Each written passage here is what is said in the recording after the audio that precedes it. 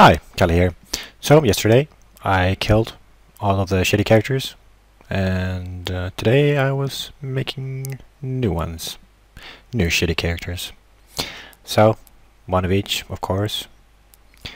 I have some numbers of the roles, and after that there's some footage of me sitting in the train.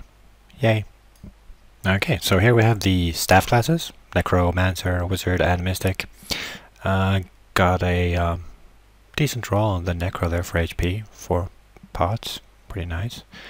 The Mystic MP roll is fairly negative, but that doesn't really matter. You can see I took the brush tool there to mark the ones that I was not planning on potting up.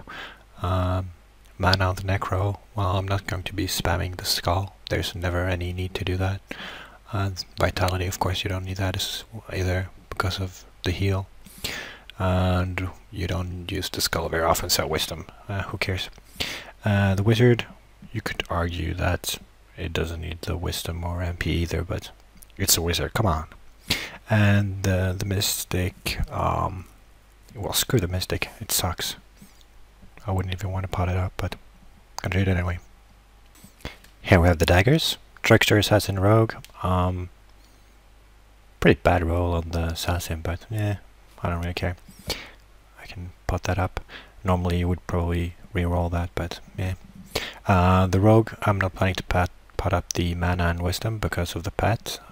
The Cloak uses 100 mana and regens in the 6 or 6.5 seconds that you can't use the Cloak for. I put 2 pots in there so that it has 200 MP flat, so that I can use what's it called, the ring prop thing that increases your speed. I don't know. It reduces your mana by 100, so you still have 100 mana, so you can use your Planewalker. Here we have the ever so amazing bows and the ninja. Very average rolls there. I'm not planning to pot up the MP on any of them, the ninja, because it doesn't, you don't really shoot your star or whatever very often. At least I don't. I never use it. I only use it for the speedy boost, so the pet makes up for that, and the Wisdom isn't needed either because you can't spend the mana. Huntress, well, I don't use the trap at all, so I don't care. Archer, you can perma-stun, so you don't need the extra MP. What are you gonna do? Double stun him? No, not stun. Paralyze.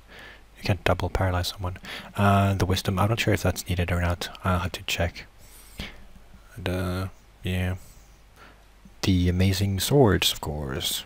Paladin, Warrior, Knight. Bit minus on the HP on the Warrior, plus on the Knight.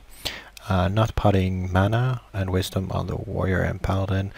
The Paladin seal costs, what, 100 or something, I think, the Oreo.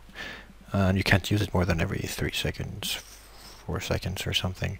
So there's no need for anything else. Just put in a little bit to get the ring pop there. The Warrior, yeah, the jug is like 90, I think, so you don't need to put in anything to use the ring pop there. And you can't use the helmet as often as you'd like either. There's really no point. The stunning, however, does require some mana. And of course the ever so useless wands. Very average rolls here. Not potting Vitality on the Priest, which it gets healed by the pet and the tome, of course. So yeah, not really necessary to pot that up. Otherwise I'll just pot everything up, I think. Yeah. And so here is the total. Doesn't look that bad. Very low mana and Wisdom, so that's good. It'll take a while, but shouldn't take too long, I don't think. So it'll be interesting to see how fast it progresses. Depends entirely on how much I play, I suppose, but yeah. So, a little bit of gameplay, me sitting in a train, very boring, leveling up, and hopefully some music. Maybe I can find something. Enjoy, and see you next time.